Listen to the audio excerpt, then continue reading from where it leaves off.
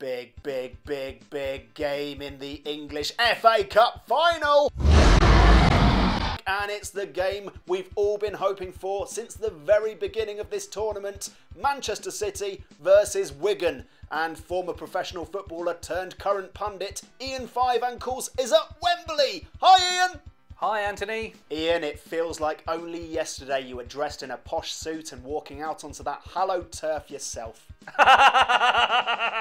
Yes, I remember that day well. I always like to dress big for the occasion. Did you play on that occasion? No, I didn't actually play for either side, Anthony. I just bought a ticket alongside everyone else. I got lost coming out of the toilets and accidentally found myself on the pitch. The Football Association Cup. The magic of the trophy. Remember 1923, that white horse that got onto the pitch? Yes, it was strange of Bolton Wanderers to field a horse that day, but to be fair, it did pop up and nod home the winner.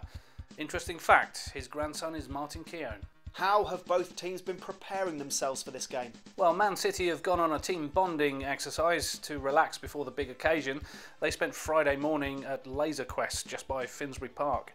James Milner and Gareth Barry ran around giggling, firing at anything that moved. I think they were just happy to be able to make 5 yards without being tackled. James Milner obviously didn't get a single shot on target, but to be fair, that's not really the point of that day. What about Wigan?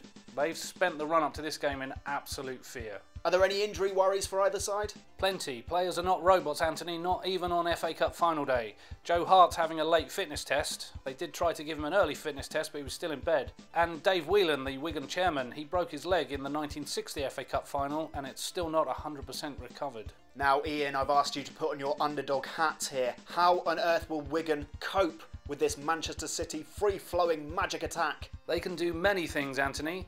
Unfortunately, none of those many things are going to help them, and in fact some of them aren't even legal.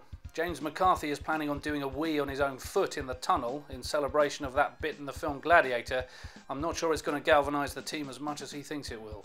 All eyes on Sergio Aguero like a giant fly. Is there anything that man can't do? Yes, he still can't work out which channel his television needs to be set to in order to watch Blu-ray.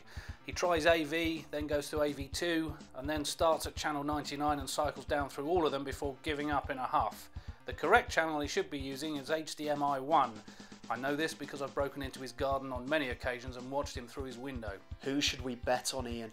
We really should be betting on everything, Anthony. Mario Balotelli is 15-1 to fly over Wembley on a jetpack to remind everyone of his existence. And watch out for Yaya Toure. If he scores, he's planning on lifting up his shirt to reveal a picture of him and Alf from Home and Away, smoking cigars and looking pleased with themselves. It really is a very detailed and supremely accurate picture, and the world deserves to see it. Who do you think will win? Manchester United. They'll find a way. Right, that's a totally nonsensical prediction. They're not even playing, but thanks, Ian. Or should I say, thanks, Ian. FA Cup, thanks. Is he still there? No, I'm still here. Anthony, I'm still Hi, here. Ian. Bye. Get him off. He hasn't got a ticket for that, has he? Don't let him in the ground. If I'm not allowed in, he's not either. Back to you.